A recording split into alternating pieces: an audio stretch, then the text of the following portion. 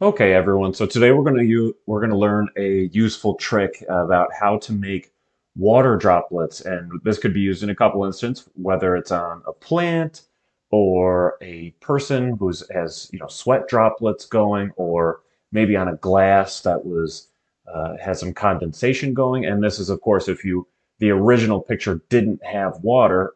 For example, this is what the plant looks like before the water. This is just taken while it's dry, and then we artificially added these water droplets. And it's pretty easy to do. You definitely don't have to be an expert to know how to do this, so we're going to show you right now. Let's get right into it.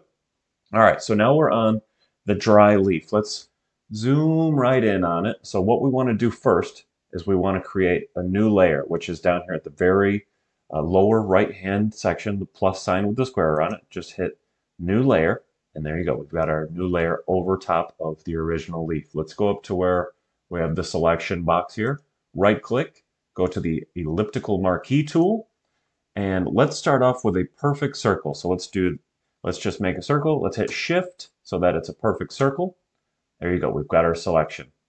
Now let's go over to the gradient tool, which could be preset as the bucket tool. Just right click on it and hit gradient. Now you want to make sure that it is the black to white gradient. And um, it, if you can't find it, just look in the basics one, and it's going to be the black to white most likely. We want to make sure that it is selected on the radial gradient rather than the side to side. Hit radial.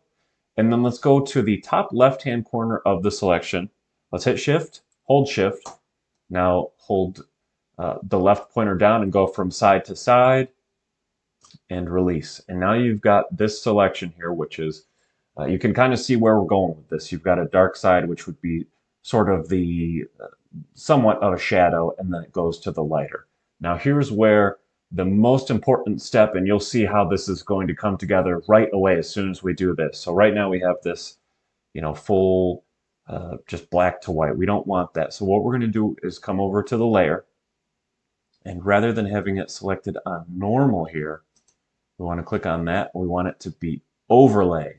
And now immediately it's somewhat transparent, and you can see how it's starting to come together.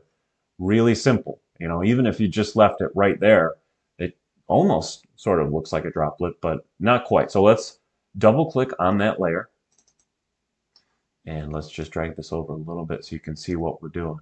Now the first thing we want to do is we want to go select the inner shadow, and basically you can see kind of how this affects it as we go around the wheel. I want it to be coming from the same angle that the dark spot is, and you can see how adjusting the distance in there kind of changes it. And I'm just going to go to right about there. Sure, why not? And the size affects it as well. So I think that looks good. And then we need to go down to the drop shadow, add that, and same thing. You can see how the distance of the drop shadow and the size of the drop shadow change things. The spread, we're going to leave the spread small. We're going to leave the distance relatively close. Size, I think we want it to be pretty small. Distance, pretty small. Spread, just a little bit more. And we're just going to basically do this until we think it looks right, you know? And I think right there looks pretty darn good. So let's go ahead and let's just hit OK. Let's hit Control D. And look at that. You've got yourself a circular water droplet. It's not, at this point, it's not exactly perfect, but it looks like a water droplet. So let's go and we're going to add just a small little piece to this puzzle. And let's go back over to the ellipse tool. And let's go right up to here.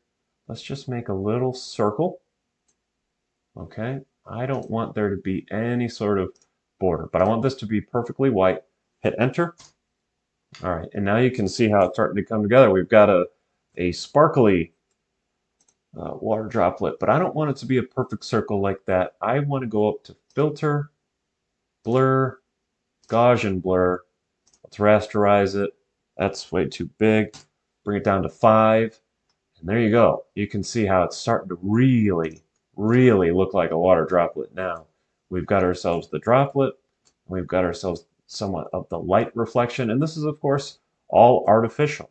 Now, what I want to do, because I'm just going to end up copying and pasting this all over the leaf, let's hit Control and select layer 1. Let's merge these layers.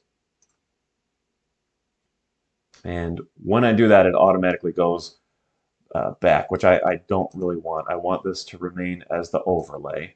And, oh, no, I guess, sorry, I can't do that. Let's create these as a group. So right click on the both selected, go up to group.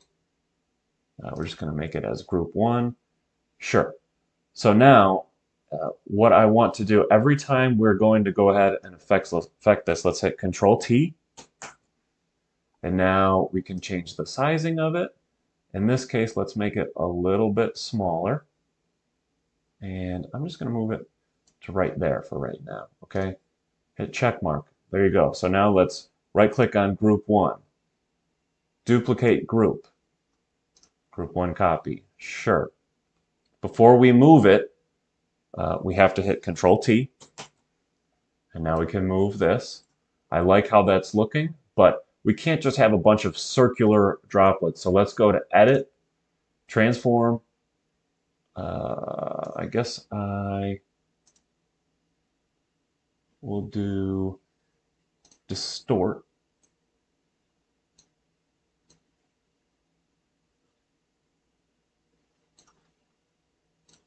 Hit check mark. There you go. Same thing. Control T. Let's go ahead and just kind of make this so that it's starting to come together. Hit the check mark. Same thing. Let's go ahead and duplicate the group again. Okay. Control T.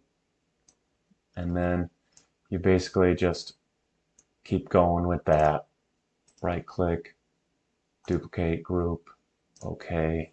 Control T. And you can just keep going along until you are happy with how it turns out. And you can see how it's starting to look like water droplets. Is it perfect?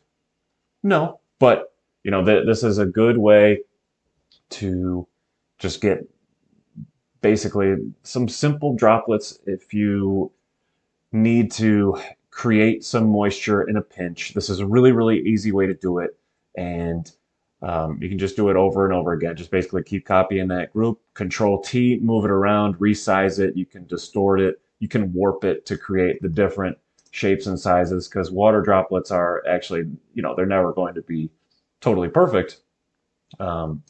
So just keep doing it like that, and you'll end up with a nice finished product. It's somewhat tedious because you got to do a lot of little water droplets throughout the whole thing to make it look realistic. Typically, your plant isn't just going to be covered with these big circular water droplets. You got to do a lot of little ones and a lot of distorted ones throughout, and you'll end up with something that looks somewhat realistic. And hopefully you all enjoyed this video, and I really appreciate you watching. Thanks.